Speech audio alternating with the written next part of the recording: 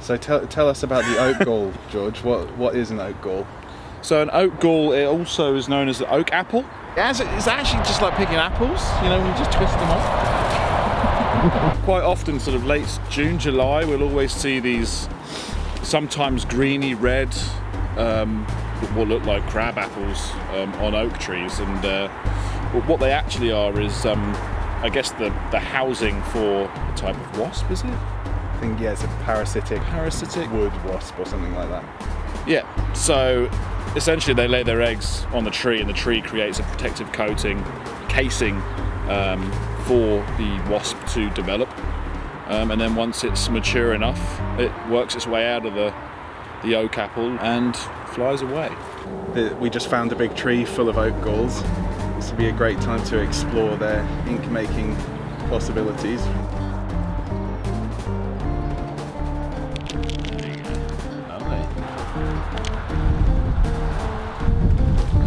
Yeah, keep trypophobia undulating. And my friend happens to work in an archive that has a lot of medieval manuscripts, so we're going to go and see her later today, since we've got an actual medievalist shadowing us for work experience this week. I'm Claire. I'm from Canada. I'm from Newfoundland, and I'm doing a work experience with the Foragers here. I study history.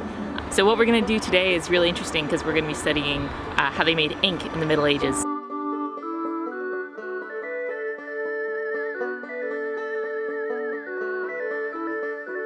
It's going to be really interesting to see how they made the ink and how they wrote in manuscripts, and why I can still read it and use it as primary sources in my essays today.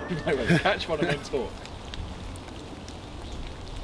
So the process is quite simple. You take one of these oak galls, crush it up, infuse it in water. That's it. Right, so what we're doing is we're crushing up oak galls.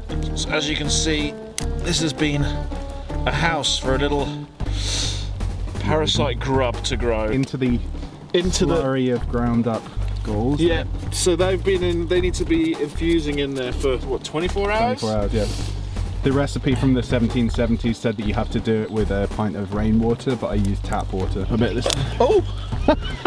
That was one of those noises. That's another noise to be sampled for a techno track, I think. We've used a coffee filter to strain out the bits of gall.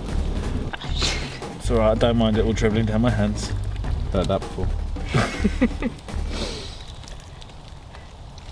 Okay, yeah, let's leave that to settle through for a second. Oh yeah, the way it's running down the outside as well. So wait, the moment that they realised that this worked, did he like think I might try and eat this, and he accidentally, or she, used a rusty spoon and it went black? Well, let's think about how someone actually worked this out. You add some green vitriol to it, and the modern name for green vitriol is iron sulfate. We've actually bought that from a garden centre. Oh, here it is. Homebase's finest. Sulfate of iron. Use it now for soil conditioning, apparently. Slowly add it in, there you go. Stir. And look at that. It's already turned amazingly black. That'll probably do. Feels a bit foamy. Okay. Oh no, it's alright. Magic wand. Cool. So there it is, iron gall ink. Ready to make our own trading charter.